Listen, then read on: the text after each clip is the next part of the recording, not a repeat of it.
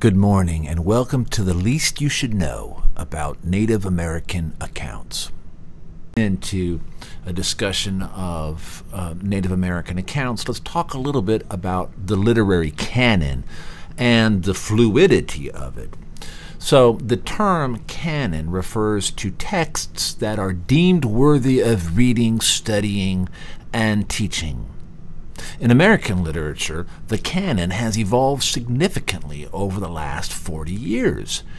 And the part of the fluidity is can be seen in the expansion of this literary canon, right? Why has this expanded? Why is it fluid? Well, times have changed, haven't they? And people have changed. We have before 40 or 50 years ago, the literary canon was by and large determined by upper white class, straight white males, right?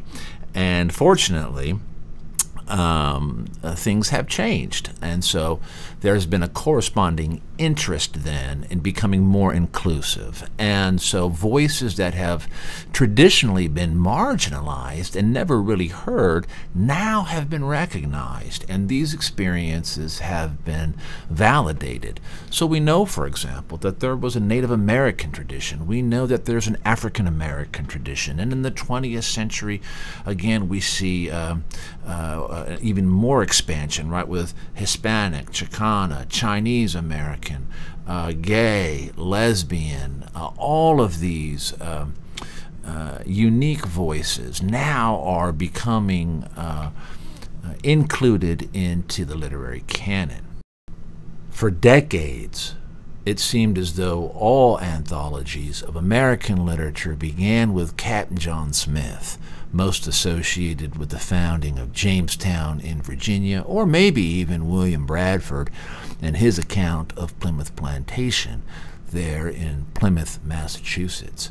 Now, most anthologies begin with Native American accounts and the accounts of English and European explorers who interacted with the people and the land of North America.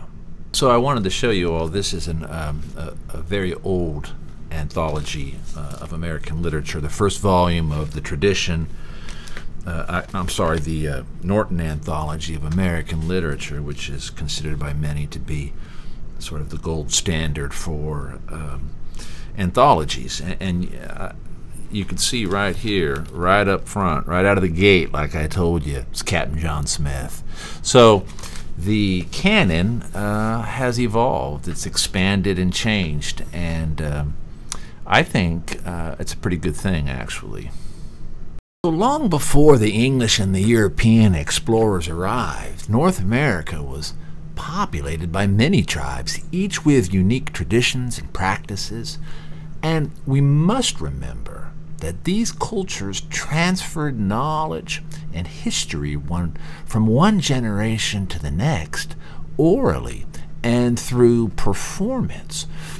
So what are some possible consequences of this fact? Well, if we think about it, it's likely and logical that no two performances were ever really identical, right?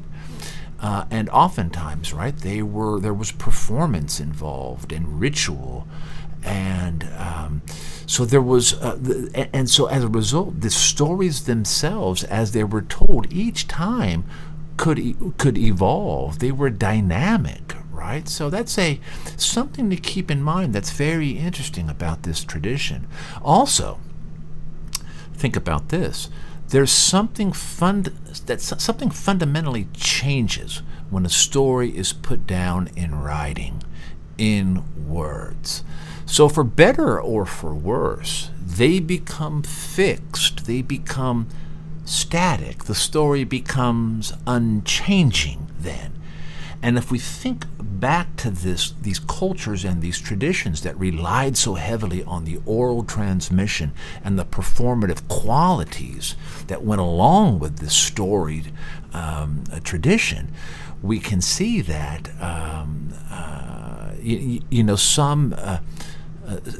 some folks might not like the idea that they've been written down and fixed in the way that they have, right? Because something might be lost in that experience. So that's something to keep in mind, at least something that I've always found very interesting about the Native American accounts. All cultures and traditions have stories of how the earth was created and how its geographical features and people came to be. Within the Native American tradition, there are two significant tropes. There's the Earth Diver story and the Emergent story. So Earth Diver stories generally feature a pregnant female who falls from a sky world into a watery world. Right? Emergence stories, on the other hand, often feature animals and or people who emerge from within the earth. Creation stories feature a culture hero, an extraordinary being who is instrumental in shaping the world in its current form. Particularly interesting, this is somewhat related, but somewhat down a little rabbit hole here. If this kind of idea interests you, check out two works. Joseph Campbell's The Power of Myth, and then his seminal work, The Hero with a Thousand Faces. And let me just say briefly, if you're a fan of Harry Potter, if you're a fan of the Star Wars stories, then you need to be familiar with Joseph Campbell and The Hero with a Thousand Faces, because George Lucas actually hired Joseph Campbell to consult on the original Star Wars with the development and storyline and plot, the development of the hero Luke Skywalker. So just tease you a little bit with that if this kind of thing interests you. Same thing with Harry Potter. And basically Campbell, and I'll paraphrase very briefly, Campbell's assertion in his work says that basically every hero in a tale of adventure, right, undergoes a particular arc, right? Certain things characterize the development of a hero in his development and in his story, in his adventure. And it's a very interesting conceptual framework to be familiar with when you're reading, when you're watching movies and so forth, right? I kind of nerd out on this stuff, so. Some creation stories feature a trickster character, often represented as an animal, such as a coyote, a raven, or a hare.